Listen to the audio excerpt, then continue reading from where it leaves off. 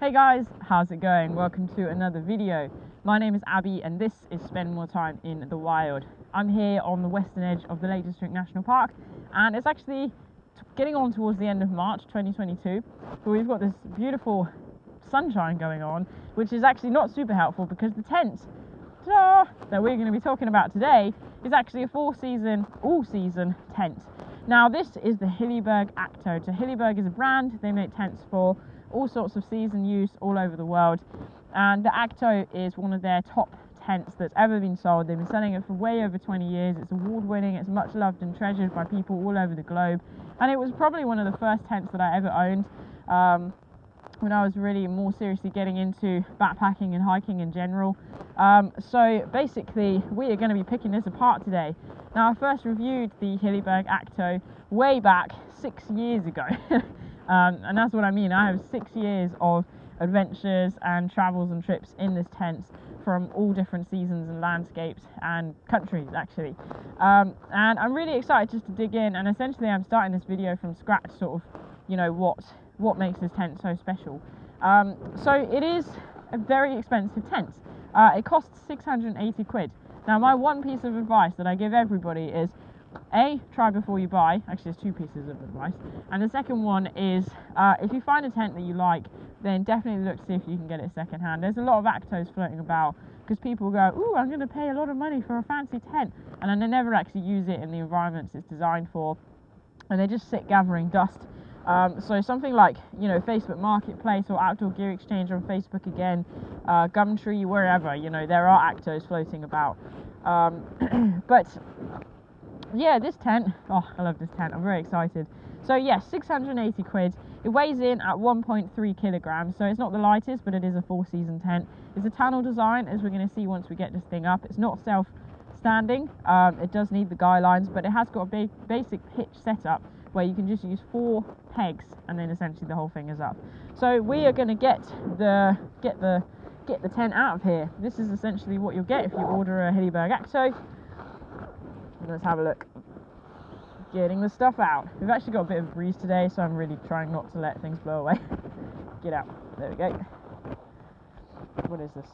Oh, that's the little notebook thing. Right, so what we've got is a little notebook thing. Basically just telling you about the Akto, and that's that. Then we've got the main tent itself, so you can pitch the inner and the outer together if you want to, which generally speaking I tend to. It's got poles fixed to either end, which we'll look at a bit later once we've got the tent up, just to aid ventilation. We can see we've got the ground sheet, which is this nice black colour. We've got the inner, which is this nice yellow colour, and then deep down in here we've got the green, which is the outer fly sheet, and this is this nice dark green colour, which makes great for stealth camping. Now, if we're talking about the fabrics, the outer fly sheet is actually made of Canon 1200. So essentially, that's just a measure of the fabric and the waterproofing. If you want to find out more about that, you can just dig in on the website and you'll see all the information there about the fabrics they use. And again, the ground sheet is a really, really nice thick denier weave. So again, it's just going to help minimize snagging, tearing on anything sharp and spiky. So we'll have a look at all that in a minute once we actually get the tent up. Then what we've got in this bag here is the poles and the pegs. So the poles are 9mm DAC Featherlight poles. It says that on there, thank you very much. We have a little warning thing about pole usage, and they're just this nice golden colour essentially, which I think is super cool. Just helps you know which pole is with which tent. And then we've also got a pole repair kit. So essentially just an extra piece of pole. We've got a sleeve in there as well. I do tend to carry that, although I've never had any issue with the pole actually snapping, but I have had issues with them bending, and therefore they are vulnerable. So by carrying that spare pole repair kit, that's a mouthful, you're just making sure you're nice and covered in case you get caught out in a storm, and you need to sort your pegs out, your poles out. Pegs. So the pegs are the same colour as the poles. Essentially, these are again DAC V-shaped pegs. Really, really nice and lightweight. These are my favourite pegs of all pegs in eternity. And basically, the V-shape just helps to aid the resistance against the ground. Whew, wind is picking up. And there's 10 pegs in here, as we'll see once we get this thing up. So speaking of that, I think the best way to get out of the wind right now is to actually get this tent up, and then we'll get some kit in it and we'll have a look at the different features that make this tent the Hilleberg Akto.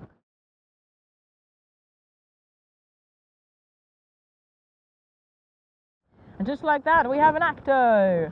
So this tent, I just think it's great. This is very exciting. I'm very tempted to just camp here, but it's still the morning.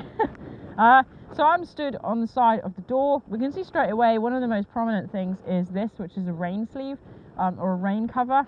So basically you can open this top part for ventilation, and if it's raining or snowing, it's not going to get it in. It sort of protects you a little bit. So there's zips sort of creating a upside down V there, and we'll look at that from the inside in a moment. Then we've got the main zip, the main entrance points to the door, covered by this plasticky sheet, which is again a rain cover. So in driving rain or snow, it's not going to come into your tent through the zip. The zips themselves are nice and big. They're quite glove compatible, so if you've got bulky gloves on or just numb fingers, you should be able to grab it and then unzip it just like this. And then what we can see is we can roll this back, and there's a very simple toggle and elastic toggle situation going on there. Bish bash bosh, done. Now I haven't pulled this side super tight actually, if I'm really being honest. So it should be pulled slightly more this way, so the outer door is hanging slightly into the inner door. But let's have a look around the rest of the tent first of all, and then we'll get inside and then we'll get some stuff in as well, so you can see what it looks like with kit in it. So you can see obviously I've pitched quite badly into the wind here. It's coming on from the side, but you can pull this nice and tight. I've not quite got it anywhere near as tight as I would if I was actually camping tonight, but not too bad. Again, fly sheet coming all the way down to the ground, and then we've got more guy lines with the crocodile clip. So these guy lines are very nice and thick, very strong, and really made really robustly and well. They are designed to stand up to 4-season weather. You know, this could be buried in the snow, to be honest. And then up on the top of the tent, you've got really good connection points holding the guy line to the tent. It's very unlikely to get damaged in a storm. Just really good quality stitching and security there.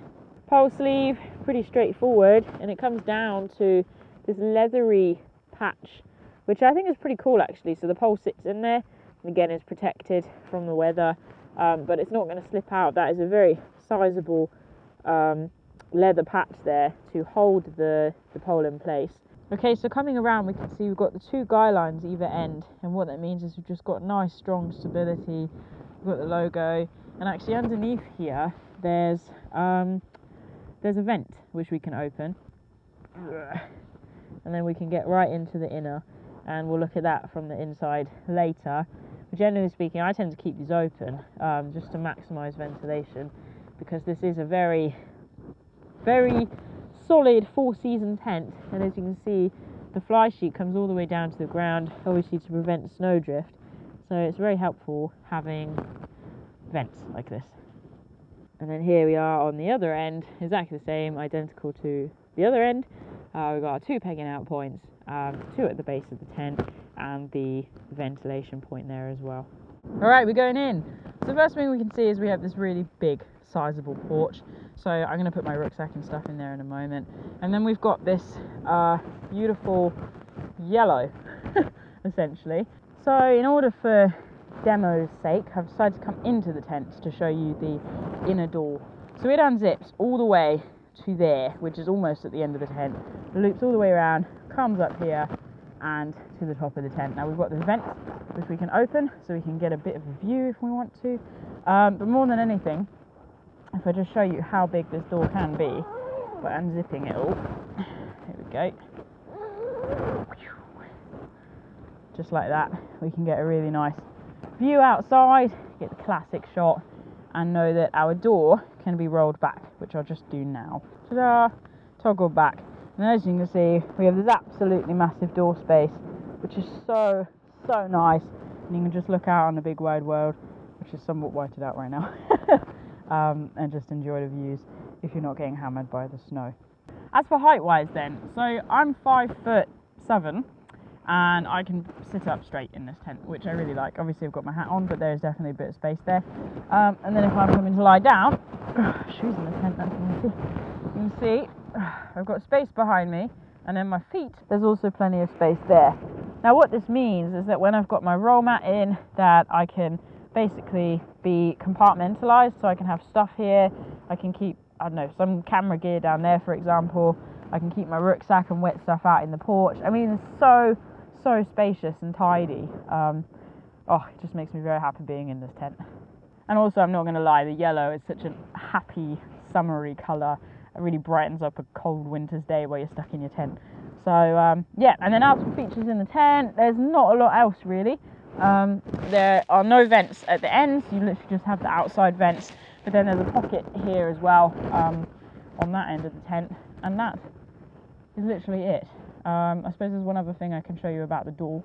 So I mentioned about the rain sleeve. What I mean by that is you can open the zip here and here, you see, and you can ventilate, which is really nice, and not have the rain come in because you've got the protection of the sleeve. It's such a good feature. I don't know why more tents don't have it, to be honest.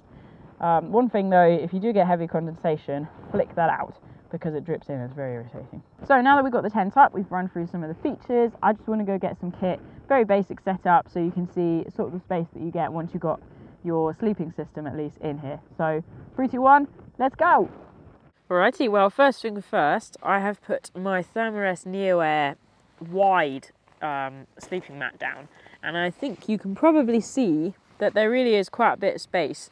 We've got space at the end there, we've got space to the sides, and there's space at the head as well. If I push that right back, I'm not blowing this up very well because I'm not feeling 100%. But there's a good foot there at the end, and then you've got all this space. So I've full on filled up this porch. I've got a rucksack, I've got some waterproof stuff, I've got a stove, and there's still all of this space. You can definitely keep a pair of boots in here, and basically it's just really helpful when it comes to managing with wet gear. It's also important to mention that the inner and the outer can be pitched separately, so you can put the outer up and then attach the inner if you want to. So if you just wanted to bring the outer as a shell, you can do that. But then the way these attach is very simple, toggle design. You've got a nice plastic loop and a nice plastic toggle, and they just sit in there with elastic connecting them, and they go all the way around. There's 2 at the end and then 2 at the end here as well, sort of around the back there. Now the main times I tend to use that are if I've had heavy condensation or it's been a really rainy night and I want to keep the inner protected from the outer, because quite often the outer can be pretty soggy. So by taking down this one first, I basically help to keep it dry, and that means when I put it back in, it's dry even if the outer is wet. So that is the inner and outer pitching situation. So really, that's all I wanted to show you. I mean, I was going to put the sleeping bag and stuff in, but I think the mat is actually the best way that you can see. I think in a push, you could get 2 people in here. And in fact, I've done 2 people in this Akto in an emergency, and it was snug, very snug, but it worked fine. And I must stress that this really is a winter tent. You know, I mentioned earlier at the beginning that a lot of people sort of get glamorized, tempted, whatever, to buy this tent because it's got a nice price tag and it's pretty swanky and popular. But for me, I only use this in winter. I did use it for backpacking in the first couple of years because this was my main tent, and I was spending more than half the year out and about in a tent, so I needed something that was pretty bomb-proof. But now I use this only in winter. This is my mountaineering and winter trekking tent.